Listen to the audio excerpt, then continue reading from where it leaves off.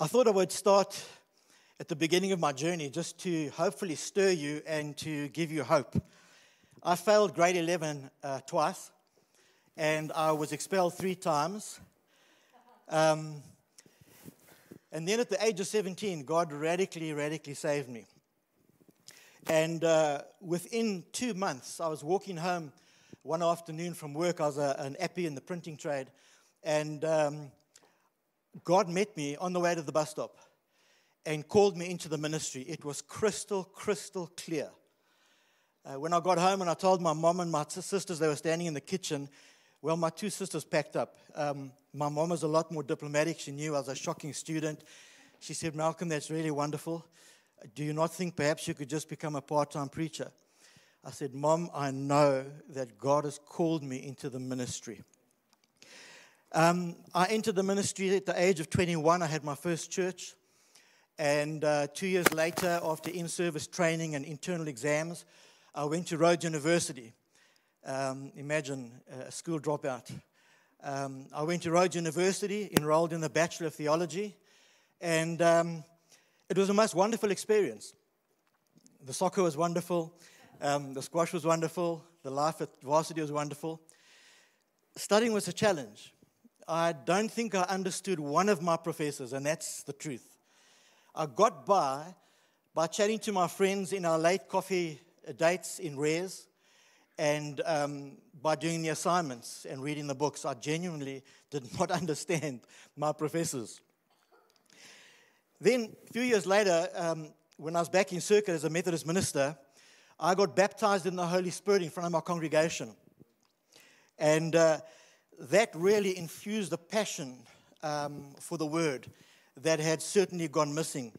You know, the devil catches you at your point of weakness, and my weakness was I believed I was dumb, thanks to some teachers who helped me believe that. And when I started actually shaping at varsity, the devil got behind me and pushed me, and I got so stuck into the philosophy of religion that I came out of Rhodes with some theology, but I'd lost the passion, I'd lost the Word. And so when I was baptized in the Holy Spirit, the Lord kind of brought me back to basics, back to the centrality of Jesus and a passion for the Word. And then in the 80s, the renewal movement was at its peak. And there were great teachers like Bob Mumford and Derek Prince that we had the privilege of listening to. Many of you watching wouldn't have a clue what a cassette tape is, but God so ordained that cassette tapes were the main technology of that time, and we had the privilege of listening to all these great preachers and teachers from around the world, and I just lapped all of that up. In the late 80s, I burnt out very badly, and I think like most preachers who burn out, we say, well, we'll never preach again, and I said that. And one day I was praying in my study, and as I was praying, my eye fell onto one of my bookshelves, and there was a little New Testament that my dad had been given in the Second World War that he gave to me. It was like a real treasure. It had an olive wood cover on and an inscribed Jerusalem cross, and that was one of my little treasures. And for no real reason, I just picked this little New Testament up, and I opened it. And it fell open at Luke chapter 4, verse 18. "The Spirit of the Lord is upon me, for He has anointed me to preach good news." And I said, "Okay, Lord, I will certainly take up the preaching again." And I made a commitment to God that day in my study that I would preach the Word, that I wouldn't preach my own ideas, that I would systematically discipline myself to preach the Word. And so began a deeper journey for me in the whole area of studying theology and Christian doctrine. Now, I think most people, when you say doctrine, they kind of think, oh, here we go, theory, dull theology. No, friends, let's renew our minds. Doctrine is not theory. Doctrine is the teaching of Jesus Christ. Christian doctrine has at its center the person and work of Jesus Christ empowered by the Holy Spirit. And it begins in Genesis and it ends in Revelation. The gospel story begins in the Garden of Eden where God shares blood. The atonement begins in Eden. And so from Genesis to Revelation, our doctrine is there and it's grounded and it's rooted in the Scriptures. So the essence of doctrine, Christian doctrine, is God's glorious plan of redemption for mankind that begins in Genesis and ends in Revelation. So allow me to share some pointers that will hopefully stir you to establish a vibrant, Christ-centered doctrine empowered and inspired by the Holy Spirit. I think Dudley Daniel will be quite proud of me. I've got a whole lot of S's. I know he used P's a lot, and I know Tyron uses P's a lot, so I'm using S's tonight. The first point is this: sober up and see the need for sound doctrine. Paul, as you know, was a real father to young Timothy. And Timothy had landed in a massively challenging arena. If you go and look at the history of Ephesus, it was at one time the occult headquarters of the known world then. I mean, it was a hectic place. And here's this young preacher in the church of Ephesus. And for Paul, this is his son in the gospel. And so I'm going to be sharing a few things from the letter of Timothy of how this wonderful older man in God with this incredible theology, this incredible doctrine, coaches this young man, Timothy. He reminds Timothy that there'll come a time when people will be lovers of self, lovers of money, proud, arrogant, abusive, disobedient to their parents, ungrateful, unholy, heartless, unappeasable, slanderous, without self-control, brutal and not loving good, treacherous, reckless, swollen with conceit, lovers of pleasure rather than lovers of God, having the appearance of godliness but denying its power. Imagine getting that word just before you go and plant a church. And I'm pretty sure when you hear this, you think, yeah, that sounds like what we're used to in our life. So Paul says to Timothy in 1 Timothy 4, he says, keep a close watch on yourself, something that Richard has just shared, and on the teaching, the doctrine. Listen to what he says.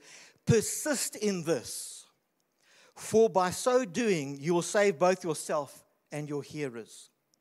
And then in 2 Timothy 3, verse 14, he says, but as for you, continue in what you have learned and have firmly believed, knowing from whom you learned it, and how from childhood you've been acquainted with the sacred writings, which are able to make you wise for salvation through faith in Jesus Christ. That's the father's advice to this young son in the gospel. Secondly, set firm foundations. Understand how vital it is that you establish firm doctrinal and theological foundations in your life and ministry. Sharpen your skill. As I said, Paul's writing this letter to this young preacher with a lot of instructions and challenging him and speaking to him about the false doctrine that's rife and how he must sharpen himself. And so he says in 2 Timothy 2, he says, do your best to study, to present yourself to God as one approved, a worker who has no need to be ashamed, rightly handling the word of truth. The Amplified Bible puts it beautifully. Study and do your best to present yourself to God approved, a workman tested by trial, who has no reason to be ashamed, and listen to this, accurately handling and skillfully teaching the word of truth. I want to say to you, discipline is a key to becoming skilled in sound doctrine. There is no shortcut to becoming skilled in doctrine. than to discipline yourself. I was a young guy. You must imagine, I mean, I don't ever think, imagine me trying to read Shakespeare. I mean, we read the summaries. And I was a hyperactive guy. I probably still am. And I couldn't sit and study. But my testimony is that because God had called me, and because He'd put a passion in me for the gospel, I had to force myself to sit and read and study. And I would encourage all the young church planters, discipline yourself as early as possible. Set your mind on studying. Be a self-starter. You are accountable to God for what you teach and what you preach. Surround yourself with good scholars. We live in an age where the most incredible amount of stuff is available to us, literally at our fingertips. I am absolutely amazed at how much free stuff there is of good theology books, of commentaries. There is no excuse for any preacher to be under-resourced when it comes to skilling himself or herself in doctrine and theologies. I was very blessed in 1983 when I planted a church out of the Methodist church, and God led me to Dudley Daniel. That was in 1983. And so every Friday, Dudley taught us. We had a pastor's meeting every Friday, and Dudley taught us. And then we had other great guys teaching us. There were guys like Leon van Dahl and Ian McKellar, Rigby Wallace, all those guys. And it was just putting the word into us, putting sound doctrine into us, undoing the myths, and just plowing in sound doctrine. Added to that, I had the privilege of meeting Michael Eaton in 1995 at Bryanston. And he just came into my life at such an important time in terms of my own restoration out of burnout, but also from a theological point of view. And I've listened to just about every message he's ever preached. I've read the whole counsel of God. I've listened to the whole counsel of God. And he's been one of the mentors for me. R.T. Kendall is another great guy. He was very big buddies with Michael Eaton and absolutely sound in doctrine. Strong theology, strongly based in the Word. You know, I need to say to you, the very master that we follow studied. You know, I think sometimes people think that Jesus came with a prepackaged, a hard drive download of Old Testament 501. No, Jesus submitted himself for studying. Jesus, where was he when he was 12? He was with the fathers, the rabbis, debating, asking questions, learning, growing in stature, theological stature. Where do you think all those scriptures came from that Jesus quoted? He put that into his life as a young Jewish boy. We need to emulate our master, and we need to discipline ourselves in study of the word and good theology. Number 3, the story. The meta-narrative. Get a hold of the whole story from Genesis to Revelation, because the gospel is embedded in every book of the Bible. God's plan of redemption is in the whole of the scripture. Get the flow of the story of God. Number 4, stretch yourself. This is where self-discipline comes in. Stretch yourself. Give yourself tasks. Set yourself up where you have to study. So for argument's sake, you can tell your people, for the next 3 months, we are going to be going through this series. And it sounds great, but then you suddenly realize, hey, I've committed myself to a massive task here. But you know what? That's good. Stretch yourself. Put things in the way that are going to challenge you to study, to search, to dig, to process. And I believe that is a godly thing to do. Number 5, sound words. I love this verse from 2 Timothy chapter 1. Paul says, follow the pattern, listen to this, of the sound words. The sound words that you've heard from me in the faith and love that are in Christ Jesus. By the Holy Spirit who dwells within us, guard the good deposit entrusted to you. What's entrusted to Timothy? The gospel. That's what's entrusted to him. The sound words are the gospel that's coming through Paul, this man who was steeped in the Old Testament scriptures, who had such a grasp of God's plan of redemption through the Old Testament. And when he came face to face with Jesus Christ, the whole thing clicked into place. And of course, he's written almost 2/3 of the New Testament.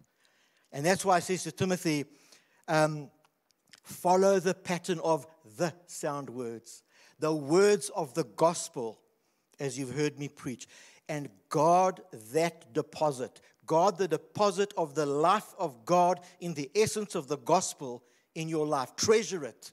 Guard it. Because Paul says we have this treasure in earthen vessels to show that the power belongs to God and not to us. The treasure, many think maybe is the Holy Spirit. If you look at the context, the treasure is the gospel. And you and I have the treasure in earthen jars to show that the power belongs to God and not to us. That's why Paul says, I'm not ashamed of the gospel. It is the power of God for salvation. So he's saying, Timothy, listen to the sound words. Listen to the gospel narrative. Be gospel-centered in your preaching and teaching. Search out the truth. Be committed to finding the truth on matters of doctrine. And then, finally, number 6. Seek out mentors and teachers. I've always made it my business in life to seek out mentors. And in my early days of NCMI, like I've said, I just so appreciated Dudley Daniel, Leon van Dahl, the Rigby Wallaces, the Ian McKellars, and then, of course, the Michael Eatons, and seek them out. Seek those men who are grounded in solid theology and get to know them, get to know their teaching. And you know, this thought struck me. Every time you read a good scholar like Michael Eaton or Archie Kendall or whoever, remember that as you read him, the one person, there are probably another 20 or 30 scholars attached just to him who he is feeding off himself. And so you begin to expand your whole field of theology and deepen your life and your walk with God. So Paul says to Timothy, guard what has been entrusted to your care. Turn away from godless chatter and the opposing ideas of what is falsely called knowledge. Ensure that you are doing your best to honor God with the gospel. Let me share a quick testimony with you. When I came out of Rhodes, I landed up in the Johannesburg Central Circuit in the 1976, the year of the riots. I didn't know who I was. My boss was the head of the South African Council of Churches. I was completely lost. And you know, I look back to those days, and I felt so awful because people were coming. It was like hungry people were coming for me to feed them. And I was handing out these wonderful food parcels. And then when they opened them, there was just crumbs. And the following year, I was transferred out onto the West Rand into the mining area. And that is where I got baptized in the Holy Spirit. You know, God is so incredibly gracious. I wasn't looking for the baptism of the Spirit. My wife went up in a meeting that we had a visiting missionary from Zimbabwe. And my wife went up to renew her commitment. And I thought, well, I'm the minister. I better go and stand with my wife. And while I was standing there, this wonderful guy, Gary Strong, came down to me. He never asked me what I wanted, nothing. He just said, Malcolm, put your hand out like a little child. He just touched me on the shoulder and he said, Lord Jesus, baptize Malcolm in the Holy Spirit. And I just felt this warm molten liquid go over my whole body. And man, I was back on track. And having come back to the Word, coming back to sound doctrine, I started repenting. And I started praying for those people that I left in Joburg. You know, God is so incredibly gracious. I bumped into a number of those people, and they had come to faith in Christ, despite my junk little food parcels. God is really faithful. So as I say, we have this treasure in jars of clay to show that the surpassing power belongs to God and not to us. As preaching pastors, that's what we've been entrusted with. What an incredible honor.